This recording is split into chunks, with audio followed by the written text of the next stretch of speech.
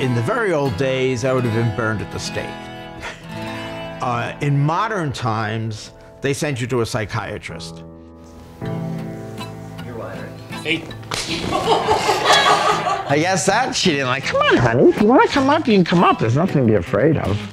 We witnessed the remarkable ability of a man named George Anderson. Anderson has several theories about how his ability works. A man widely regarded as the world's greatest medium. George, what do you say to the skeptics, the people who are hearing all this and say, come on, George? Skepticism really means I don't know.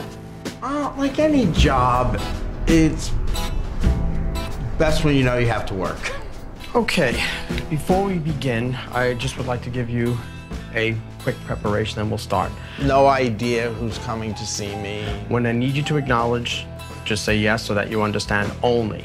Usually my assistant tells them, you know, make sure you just acknowledge with yes, no, that you understand, whatever.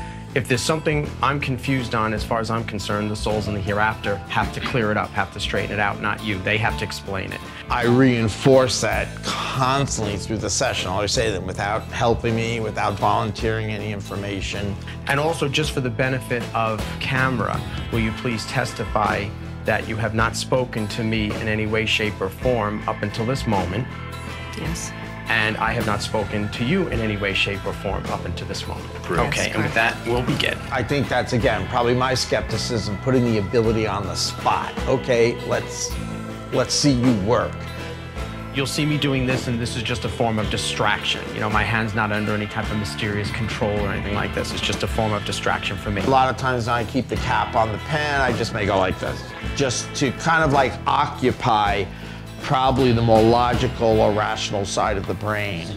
Okay, first of all, a male presence comes around you. Do you understand? Yes. You'll feel somebody's presence come in, and then the soul will send out another signal, like... The male presence around you keeps saying, I'm the son. You understand? Yes. Okay. Your mother very devout? Very. Because she certainly likes what's in my room. Very devout. You know, from there, it just... Then there's really less acknowledgement or any type of responding on their part, because once you get into the depth of it, you just follow what you feel that they're saying or what they're coming to say. Your mother have trouble to the chest area? Yes. Like a heart attack or such? Yes. Because it feels like there's weakness in the chest and the breathing. Your dad having trouble with his health? He is. Because she keeps calling out to him, not that she's calling to him to join her, she just calls out to him in concern that there's expressed concern with his health. And I know people have assumed, oh, he just researches. I really wish it could be that easy. You know, because there wouldn't be, so to speak, like, you know, any sense of struggle with it or whatever. So I've never used an ATM machine in my life. So that might give you a clue of how technically challenged I am.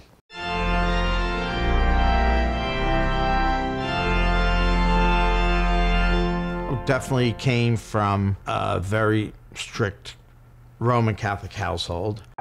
You know, had experiences when I was young, but of course they're just written off as childish imagination. Later, at the age of 14, discerning became more pronounced. You know, You're saying, so you're 14, you're saying that this presence arrives and just comes to you, but where were you at this? you know, we had a basement. You'd go down, you know, I had a train set down there or whatever. You just go down to play with it. It would seem like down there is where the first, you know, presence was made, or she would come in dreams. At the beginning, it didn't seem out of the ordinary to you at all? Well, I certainly didn't feel anything was wrong with me. I mean, I felt I was as normal as anybody else. But I remember reading stories about the saints, like, for example, St. Dominic Savio. He was known for having feelings and so forth. So I just thought I was, you know, doing the same thing that they were showing us that the saints did. You don't feel anything wrong with it until somebody brings to your attention that not everybody's doing it, and so there's got to be something wrong. They suggested I be taken, you know, to be institutionalized. Psychiatrists couldn't seem to find out what was going on. They were undecided, you know, is something wrong with me? Is he a paranoid schizophrenic? Is this, whatever, back and forth. So they had put me on medication and, I mean, I was still feeling. My mom was more receptive. My father actually thought it was a load of horse manure. I think what really turned the tide was when I was taken to the state hospital and the psychiatrist came up to my father and said, "There's absolutely nothing wrong with your son." End of story. Later on through school, I spoke more of it. People's attitudes were changing. Just like nowadays, attitudes have changed from how they were back in that time. And I started to feel more comfortable about speaking about it. And if anything, most people were intrigued or interested. They weren't hostile anymore. They weren't ready, to call you names such as that.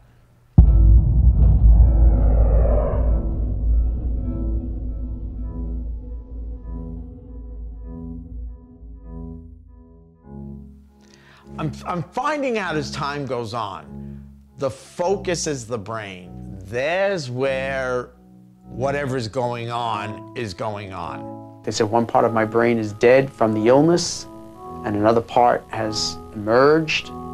Very possible. Everybody all of a sudden is, as I say, a freaking medium or, hearing from the hereafter, whatever. Because then I'm like, well, okay, let's see if this is for real. I would consider myself the greater skeptic than anybody, probably because many times I don't feel it works the way I think it should. There's people out there who say UFOs don't exist, or I don't know. Let us begin, and as I said, whatever I say, you just keep it yes, no, that you understand only, and away we go.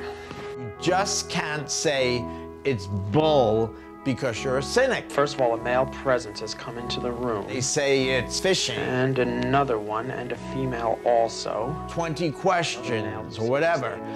You never get names. If there were names coming through, I'd find that miraculous. Okay. There's somebody who's coming in and saying like they were Bernie or Bernard. Also, Margaret is here. Passed on? Yes. Because she must have just walked into the room. Also named Helen, passed on, because she just walked in the room also. It's very rare a session goes on with me where names don't come through. Also Bob, Robert, passed on. Yes. Who says he's family, yes? Yes. He states you're his folks, that's true? Yes. So it must be your son. Yes. Yes, you can be skeptical, but until you know, I believe you definitely keep your mind open to all possibilities. Well, one program said, it's great, we'd like to have him do it, but can he tone it down? I said, I can't tone it down or make it all like happy and gay and oh, isn't that cute and all. It's not what it's about.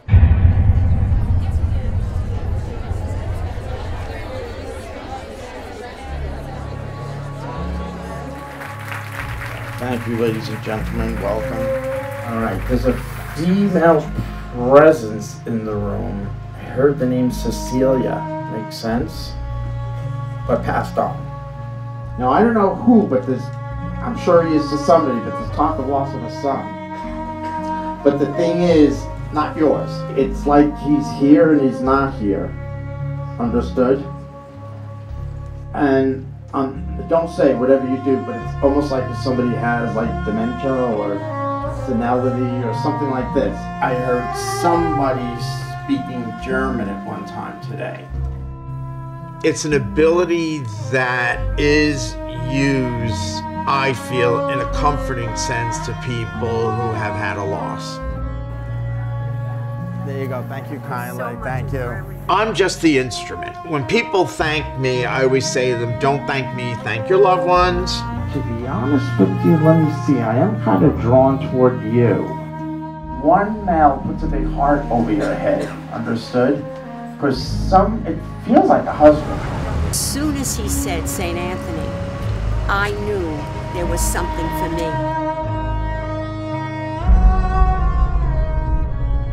And remember, it's the simple things that turn out to be most profound. All right, but let me move on. It's okay.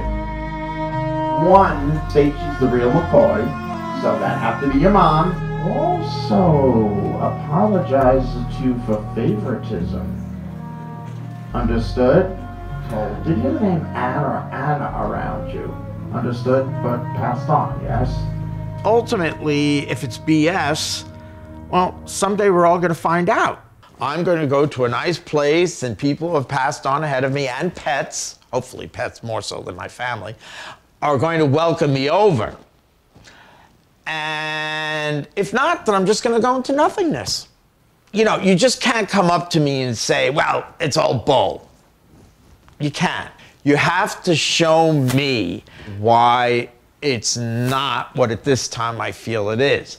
And until further notice, I have no choice but to assume it's possibly hearing or receiving messages from those who have left physical bodies.